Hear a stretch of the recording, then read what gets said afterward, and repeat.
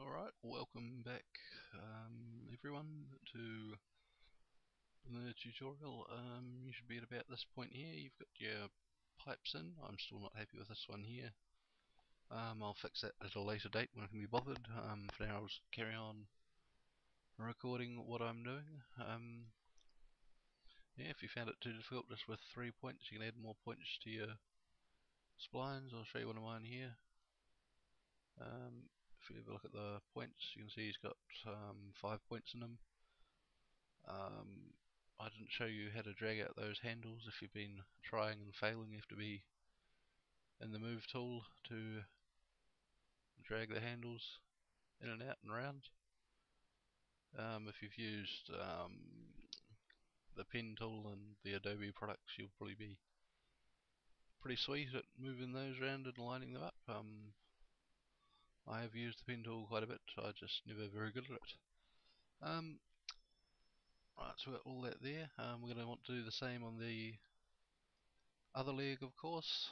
If you haven't already jumped to and done it, I'll show you how to move these connectors across. All you have to do is simply select one of your connectors, go to the move section.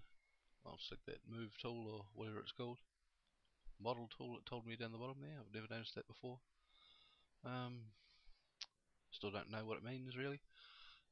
Just copy your connector, so copy and paste, and to get it over to the other side all we have to do is put a minus in front of the X, or if you started on the other leg, take the minus away from the X. I'll show you there. Put a minus in there and apply. He's leapt over to the same side over here. So that's nice and easy, stays at the same height and everything.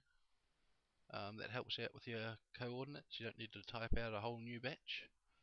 What you can do is just add the minus or take away the minus from the X and create your splines and drop them in the nerve. You can see I've gone ahead and done that, and my connectors match up in the right place just to show you what I was talking about. So I'll get rid of that. I'll let you guys jump in and do that. So if you're watching this, pause the video here. Get your pipes in and done. I've just done mine very roughly. I'm going to go through and tidy everything up right at the end. So you can either get it looking now or just get everything roughly in place and come back to it later. So pause here and I'll see you in a second in my time, and you guys will be back in however long it takes you to get to this point here. Alright, we'll continue on with the tutorial now. What we're going to do is make some panels.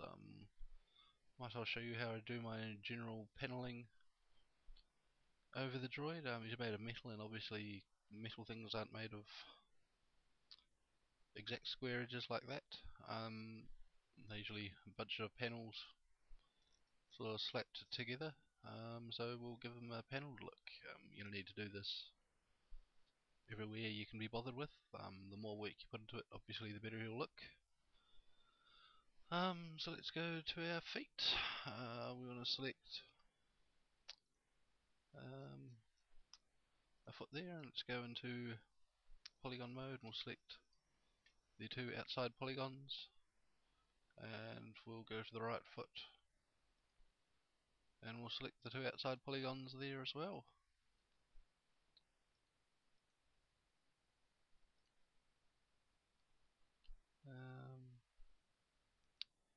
Foot, that's what I want, so that one and that one there.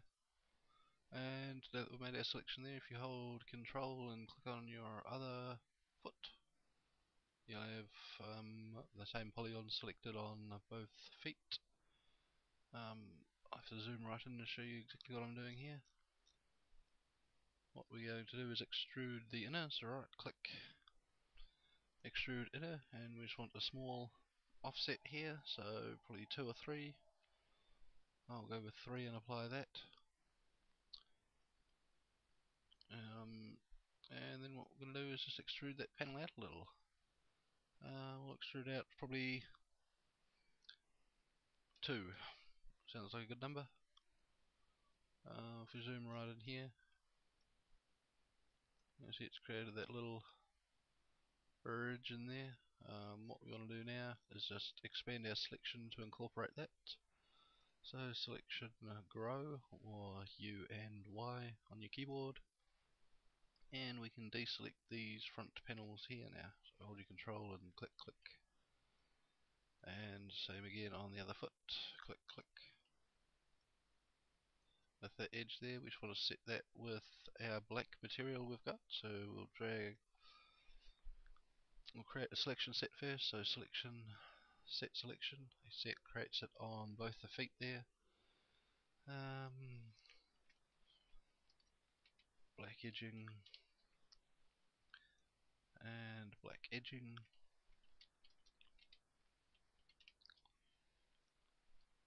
And of course drag our black material up and our selection set down. And same with the other foot, that down to there. Right, so now we don't want that panel to be exactly square, so what we're going to do is use the bevel tool. If you haven't used that before, it basically just rounds off your edges, and we'll be rounding this inner edge in here.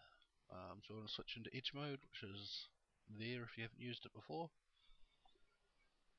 And we want a loop selection, so selection, loop selection, and it's that one in there. And of course we want the same selection on the other foot. They should still both be selected, so you can just whip over there and grab that.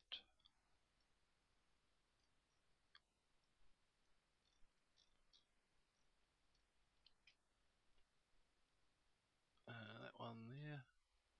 And if we stay zoomed in, right click and bring up your bevel. We just want a small bevel here, probably 1.5. 2 for the subdivisions is fine. And we want a concave bevel, so it's going to bevel inwards like that. Just put that there and hit apply. You'll see that's moved our selection tag, that polygon, right out to the side here, which is what we wanted. That's going to create a very sort of thin look, and I'll render that, show you what I'm talking about. Creates that dark edge just around this, it gives a sort of panelled look across there.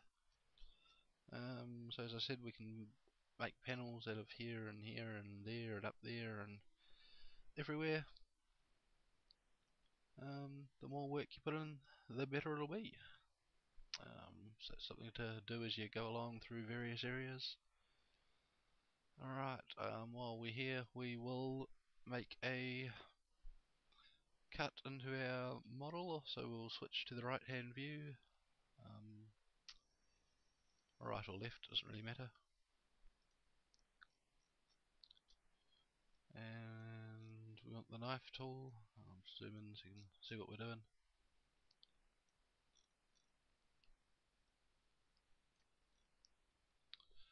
So, structure, knife, where is he? Can't see him, there he is. Want to be in line mode on a single cut, and we want to go just up this green line here. You have to be too exact. So from there, just hold shift and go straight up to there, which cuts all the polygons through there. If we go back to perspective, we'll see that. It's cut through all the polygon in our feet, which gives us a point, which we'll use in the next part when we create these little arches he has. I think I'm probably out of time in this video. I'll save it here and see you on the next one.